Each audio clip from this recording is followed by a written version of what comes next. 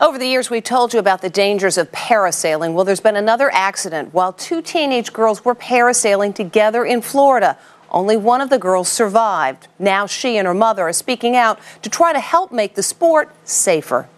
This pretty 17-year-old is grieving the loss of her best friend, her little sister. She was great, and I'm going to miss her more than anything in the world. Crystal and Amber White were parasailing while on vacation in Pompano Beach, Florida last month. But the fun turned tragic when the parasail rope snapped, sending the teenage girls flying.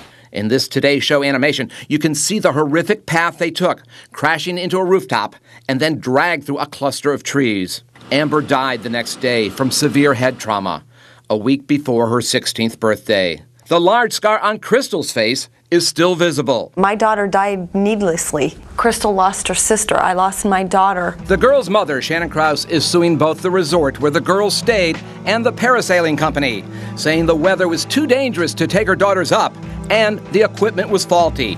These pictures were taken just moments before the parasail rope snapped. They put my children up in the air with a bad rope. For years, Inside Edition has been investigating parasailing and has found an unregulated industry where many operators fly tourists too close to buildings in bad weather and at unsafe heights. It's too windy now. You shouldn't even be doing it now, should you? Huh? We need money. You need money? Yeah. It's all about making a buck off of a tourist. The family's attorney, John Leighton, says this is the latest tragedy in an industry where there is no oversight. This should never have happened. There was an accumulation of mistakes and bad judgment on the part of the operators and the people who set this up.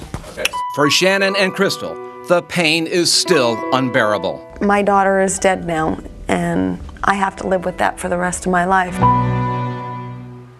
A lawyer for the parasailing company said the captain was operating the boat in accordance with industry guidelines and says they took appropriate measures to bring the girls in when a 40-mile-an-hour wind hit unexpectedly. Now,